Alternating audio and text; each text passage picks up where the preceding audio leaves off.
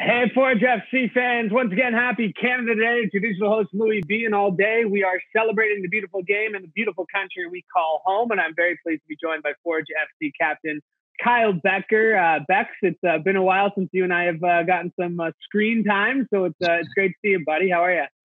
I'm pretty good, man. Thanks for having me. Absolutely. First of all, happy Canada Day. This sport has really grown kind of leaps and bounds in the last few years. And I guess just how do you feel like the Canadian Premier League has helped the growth of this game? And do you think we're doing all we can right now? Yeah, I think it's massive. Being able to introduce this and kind of get that first professional league in Canada is huge. Just the amount of opportunities it provides kids. I mean, just look at the amount of players who weren't playing professional last year and getting an opportunity and have shown great in the first year. And now they kind of have their foot in the door and people know who their name is, and it just provides all those opportunities to potentially go on and kickstart that career that maybe it wasn't going to happen in the first place. So that's huge. And then I think just for all the young kids coming up now to see something in their own backyard, kind of have something to look up to, you're working towards, you're not getting to 15, 16, 17 and really unsure about what's going to happen and if you can actually make a future in this sport. And it gives them that jump that's kind of right in front of them. And again, as I said, get their foot in the door and kick on from there. Yeah, that's one thing Eddie and I were talking about a little bit earlier, just the opportunity that there's probably a lot of good soccer players who stopped playing at 17, 18 because they either, were a good athlete in another sport and decided to go down that route, or just realized that there was no league for them. So just in terms of, after college, before college, something you can do. I mean, the window of opportunity to have, the professional teams we do now has got to be huge for any teenager trying to make a decision on which way to go.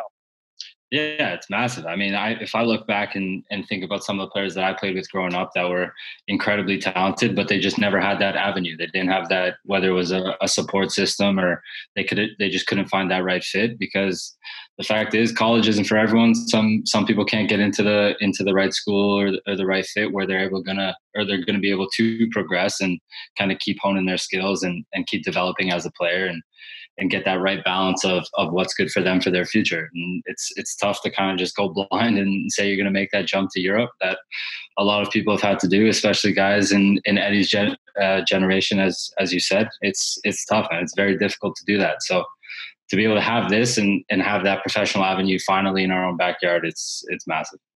I won't tell Eddie you put him in a different generational age group. I'm sure he probably figures that already. So he already knows that, right? He already knows it, right? Man's looking sprightly these days. Well, and we kind of talked about that as well. And I was talking about this with Johnny too. Just the idea that, I mean, you don't look at every game as an audition to the Canadian men's national team, but knowing that, John Herdman has sent invitations, guys have played, Tristan Borges, make an appearance in Canadian friendlies.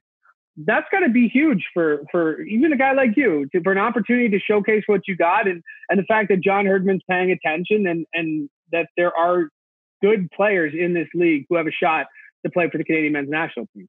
It's massive. I mean, it should be a goal of every Canadian player to want to reach that highest level and play international football and kind of represent your country at one point or another. So I think that he's shown that he's given opportunities to guys in this league. It should just be a massive motivation for other players to keep going, keep kicking on and put their best foot forward and know that if you have a couple good performances, maybe you're going to get called and you're going to get into a camp. And then you're in that kind of melting pot with all those other players, right? And then you're just continually testing yourself, and you always want to play with the best competition and always challenge yourself as a player. So it's massive motivation for a lot of young guys in this league.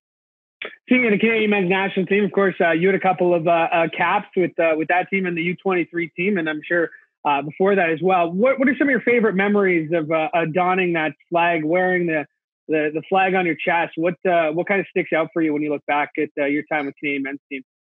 I think just anytime you walk out and you get to hear that national anthem and know you're playing for your country, it kind of just it hits a little harder. It's great. So anytime I've really been able to put that jersey on. It's been a special feeling. And then a few times having my friends and family in the crowd as well, it makes it a little bit more special.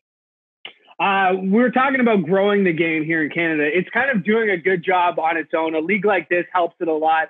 A guy like Alphonso Davies being kind of the best player, among the best players in Europe, that helps a lot when it comes to growing the game. But what else can we do? What else is out there in terms of making this game, specifically Canadian Premier League, but also, just soccer? What can we be doing to make it more popular, to get it out to the masses, I guess, here in Canada? I think it's like just the fact that we've introduced this league. I think it's doing a lot more than we all already know. I mean, just the fact that you got so many young kids who are seeing it week in and week out in their own backyard, and they're starting to know the players and go out to each game every week, and then they find that little community, and they're supporting their teams and doing all that. I think that has a massive effect on it. And then obviously, as you said, someone like Alphonso Davies and the career that he's having and the success he's had this year at Bayern is massive. And what that does for these kids, they're in their backyard, they're trying to be like him, and they're getting his jersey and doing all that stuff. They're playing him on FIFA, all that. And that is massive. And to have a Canadian like that, it's huge, because us growing up, it was hard, right? You didn't really, you really have that kid you looked up to who was Canadian, and you want to be like. It was always, I'm supporting Manchester United, Arsenal, whatever. You're being the best player in the world, which everyone's still going to want to be Messi, but to have such a talent that is Canadian is amazing. I think we should all know his name. What's it like being back? I know you guys have kind of been going through stages in terms of training. You're doing more group stuff now. Talking to Bobby about this earlier, but what's it like been training in a world where nothing really seems to be normal? Being back on the pitch with the boys, that's gonna feel a little bit more normal. Yeah, I mean, the second we got back into the stadium, you could tell everyone was so much happier. It's great. The morale goes up. No more of these Zoom workouts. You can throw those in the garbage and yeah, it's just been fantastic. And obviously, we all want to get back to full training as quick as we can, just because we kind of see it. It's kind of like the carrot's kind of dangling in front of us, and we just all want to get back to normal, just because it would just mean society as a whole is kind of coming back, which would be great. But it's been fantastic. I mean, once we're on the field and everyone's playing, you kind of get a little bit of normalcy back, and the boys are just buzzing. I believe it.